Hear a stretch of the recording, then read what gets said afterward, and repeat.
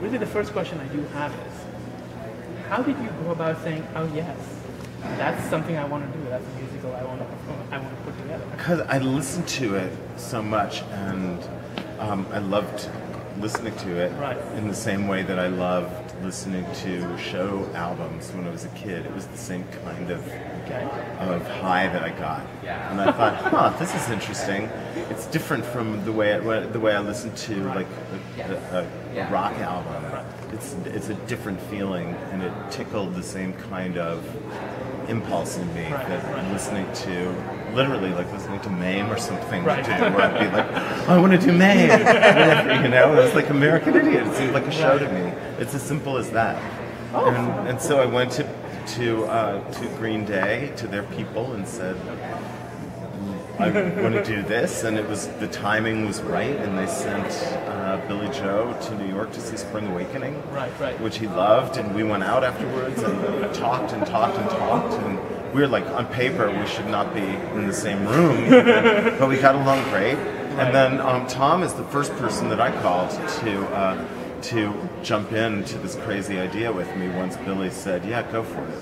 Which comes to the question, when it came to you with the idea that, hey, got this album, rock album, cool and hip and whatnot, I want to make it into music, what did you think about the whole concept when they brought you onto the show? Well, it's a significant point in your life, and you can remember where and when that happened. I remember the exact moment I was sitting at my table in the living room of my apartment, and Michael called me and said, so there's this album, American Idiot, and we want to do we want to do a reading of this. Is that something you could help us do? And I just said yes.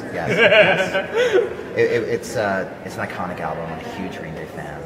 It meant a great deal to me as an artist, and so I desperately wanted to make that happen with Michael. And I think we can all say it's changed our life to work on this project. It's changing a lot of lives, millions. I think it'll change more lives down the road when you do more and more tours, which does come to the whole idea of you guys do amazing works and you do select your work carefully. What's that one element you look for in anything you do, whether it's film or theater or any sort of music? What's that one element you feel that, okay, that's it?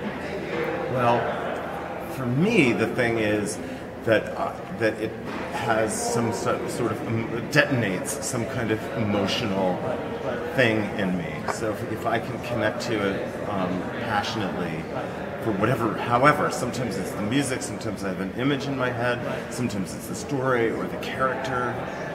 That's the one thing for me. Come on, how about you, Tom? I think it's, do I need to put my artistic voice into this? Is it something that really excites me? And they're all different kinds of projects. It could be something that's dark and emotional. It could be something that is light and comedic.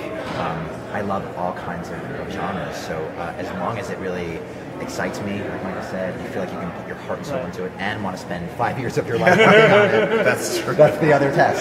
That's a good point. Because you realize that, and the older you get, you realize that you just have a finite amount of time and energy to put into these things, and you know how long it takes, and that if in success, you know that you'll have a tour, and you'll have other countries, possibly other media, maybe there'll be a movie someday, or a TV show, or whatever, and that you want to make sure that it's something that you feel like you're in for the long haul. Right. Speaking of movies, American Idiot. Well, we're hoping. Is there anything you're going about now? All the pieces are in place. Okay. We just have to do it now. But there is. I mean, we're hoping. I mean, everyone wants it to happen. Everyone wants it to happen. I want it to happen. Yeah. And I'm going to see American Idiot for the first time today. And I want the movie to happen before I even see the show. Yeah. Because there's so much buzz around. But when you see it, you'll understand that what Tom has done so brilliantly is really take this single voice and turn it into a voice of an entire huge community, or series of communities, really, because there's suburbia, there's the city, and then there's the Middle East, and they have their own unique sort of voices, but it's this multitude of people But on stage, it's all metaphorical, Right. because everything represents something else. Right. But in a film, you can actually make it literal.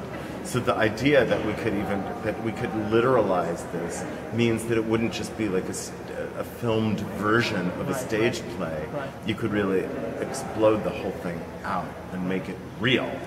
And I don't think that's been done effectively yet with this kind of music. So that excites me too, because I think it could be new and fresh. Cool.